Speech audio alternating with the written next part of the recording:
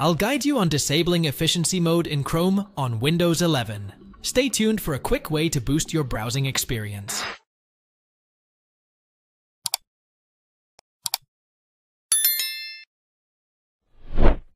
First, go ahead and right-click on the Google Chrome shortcut on your desktop.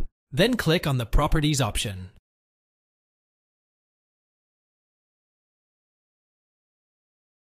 From the target field, please type the following command after chrome.exe.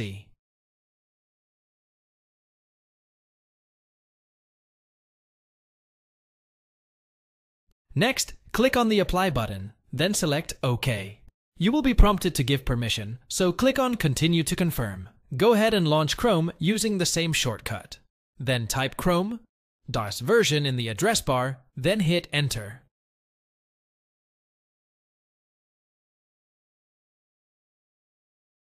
Doing this will verify if the command line flag has been appended. Finally, check to see if the Chrome web browser is performing better than before. If you do not wish to permanently disable the efficiency mode feature, then consider doing so from the Task Manager.